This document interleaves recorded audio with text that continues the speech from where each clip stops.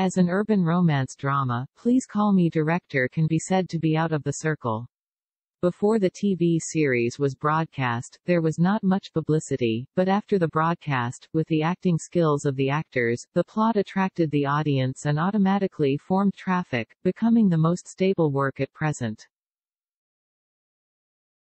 The audience said that the most successful part of Please Call Me Director is the selection of the right actors.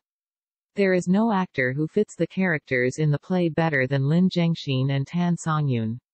Lin Zhengxin has the general temperament of the Northeast tyrant. The most common plot in the play, he doesn't seem to use the script, and Seoul wears Lu Jiming in a second. Tan Songyun is playful and cute, and there is a firmness in her eyes. With such a personality, she is Ning Meng herself. In the early episodes, only Ning Meng was able to help Lu Jiming's poisonous tongue, and his optimistic attitude was vividly displayed.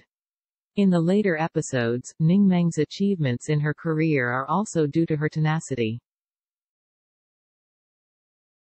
Lin Zhengxin and Tan Songyun make the two characters in the play live.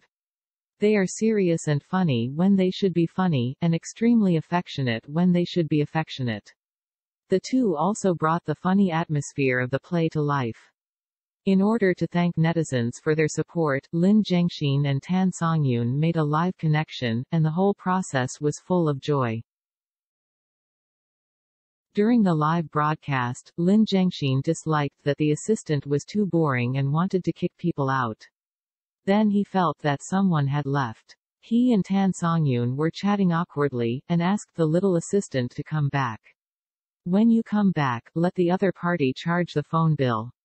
This scene is really funny. Looking at it now, Lin Zhengxin is indeed playing Lu Jiming in his true colors.